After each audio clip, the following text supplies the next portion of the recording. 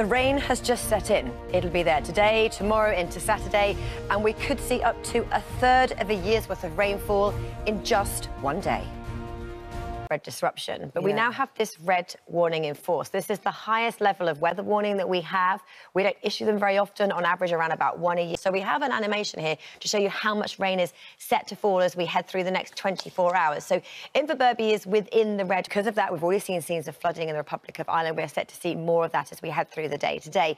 So far, it's only just started raining. We have got some warnings in force, some flood warnings. So the more we get rain, the higher the flood warnings rise. So 14 flood alerts at the moment. 3 flood warnings, no severe flood warnings. By this time tomorrow morning, all of these numbers will go up.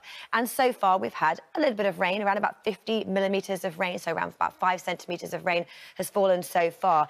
Now, one of the big things, 4 in 5 people in the UK don't know what to do if they're at risk of flooding. So we're going to put on our social media the websites you need to go to. First of all, you can put your postcode in to check if you're at risk of flooding. And if you are, you can then sign up to these warnings and they will come to your phones free of charge. And it will tell you everything that you need to do to make sure that you stay safe. So the rain has arrived. It is set to get heavier and it is lasting today, tomorrow and into Saturday. So here's the all-important details.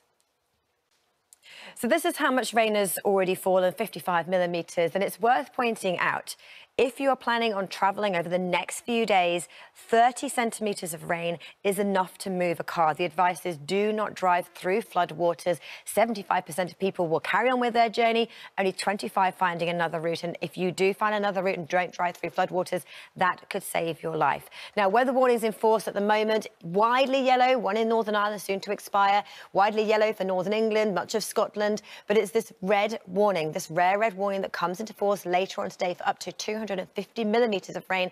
Like I said, that is a third of the year's worth of rainfall in just one day. Still warnings in force on Friday and further warnings in force on Saturday as well. So once the rain sets in, it just won't stop. So this is the radar sequence from overnight. The band of rain started through England and Wales, the Republic of Ireland, where we saw scenes of flooding where streets turned to rivers, and the whole band moving north, just knocking on the door of the northern half of Scotland right now. And it is set to get heavier. So we're going to zoom in detail and look at what happens through the rest of today across particularly eastern areas of Scotland, southern areas of Grampians, southern areas of Aberdeenshire. The winds are piling in, so it's these upland areas that are set to see these huge amounts of rainfall adding up and up and up. And the problem is we still have a lot of trees in full leaf. That means that we'll have blocked drains, blocked gutters, and that will lead to exacerbating the situation of flooding.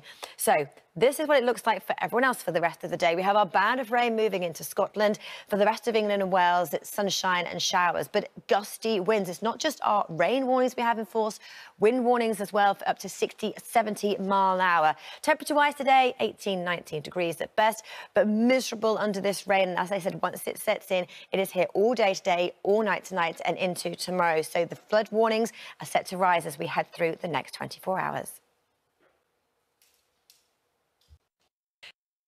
Storm Babette arrived yesterday. We name a storm when it's set to cause widespread disruption.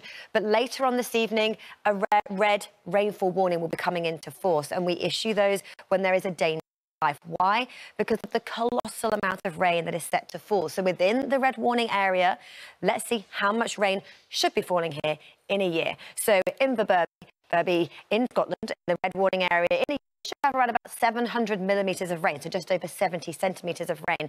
Today alone, it is set to have 250 millimetres of rain. So a third of their whole year's worth of rainfall will be falling in one day.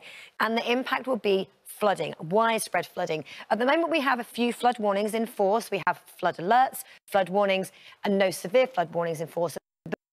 Values will go up, and it's really important to sign up to these free flood warnings to let you know in the area where you live if there's a risk of flooding and then what you should do. But here's the latest weather warnings. So at the moment we have yellow, amber and red weather warnings in force across the UK, and they come into force, the red ones, later on this evening. So let's take a look at our weather warnings for today then. The weather warnings are in force across parts of Northern Ireland and also across parts of Northern England, across Scotland as well, but not just for heavy rain, for strong winds as well. We could see winds of up to 60 or 70 miles an hour. Warnings for today, warnings for Friday, and continuing into Saturday as well. The band of rain moved its way northwards overnight last night. We saw scenes of flooding in Cork, and it is just arriving into Scotland now. And this whole band of rain will move its way northwards. Once it sets in, it will continue, particularly parts of southern Grampians, southern Aberdeenshire, and the impacts will be widespread flooding to properties, huge disruption to the travel network. This area is often have landslides as well. Some areas could be cut off completely with power outages as well.